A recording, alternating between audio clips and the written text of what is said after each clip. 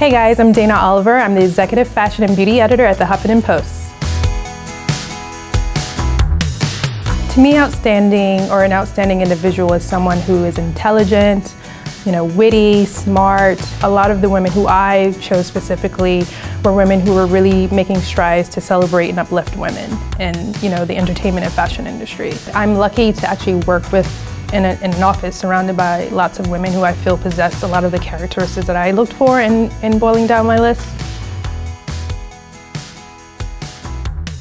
Two unsung heroes who I think deserve a little attention in the spotlight this year include Abby Aishola.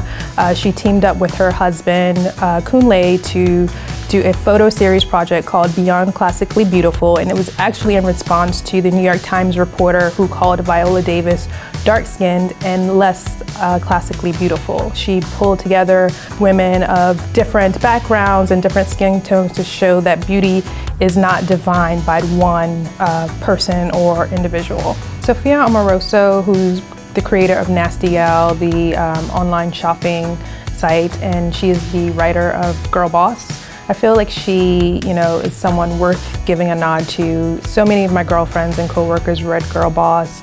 I feel like that book sort of redefined what feminism is, and it really inspired so many women to, think outside of their 9-to-5s and really, set goals for attaining their dreams.